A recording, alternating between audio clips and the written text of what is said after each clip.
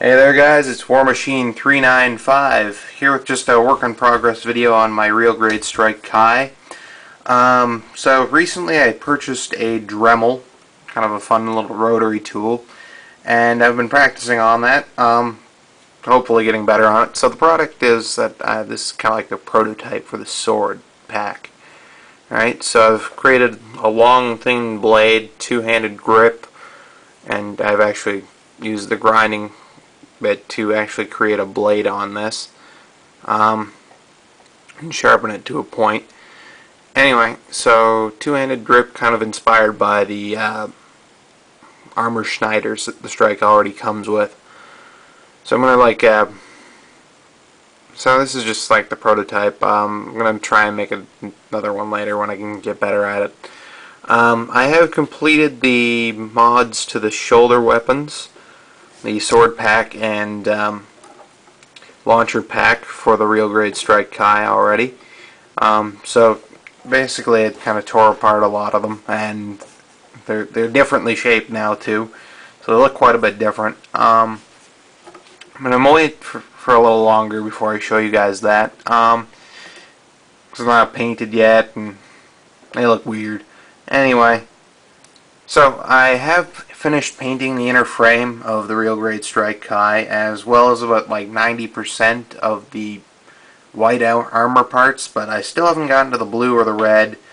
It's been really slow going for paint recently, just because it's been really lousy outside, like rain every other day, and I've been working non-stop since the beginning of the summer. This is actually one of the first days off I've had. So basically, I've got the inner frame done and a bunch of the white armor parts, but those are just primed at this point. But so here's the inner frame that I've got done so far. On this frame, I actually used, let's see here in order. I used a bit of PlamoUK Colors gray primer, gray surface primer, yes, and well, this clearly isn't the bottle for that, but it was excellent. It worked perfectly in my mind anyway. Worked awesome.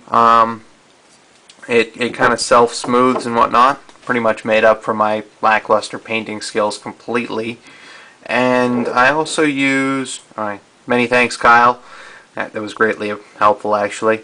And I used some of Alcad 2's lacquer based primer, the black kind of a microfiller too, so just got to be careful with it that it doesn't remove any details when you do use it.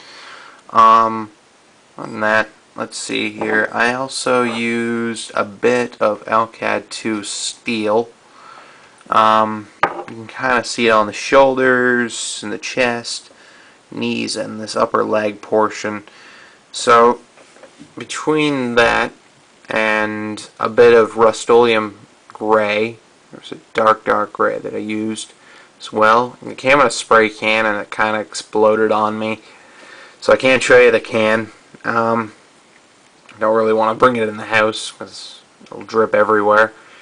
And I also used, besides that, a bit of Krylon silver, right? So nice shiny parts that you can see in the vents right here, and in the lower legs down here, as well as in the bottom of the feet for those boosters and whatnot. I think it's looking pretty good right now.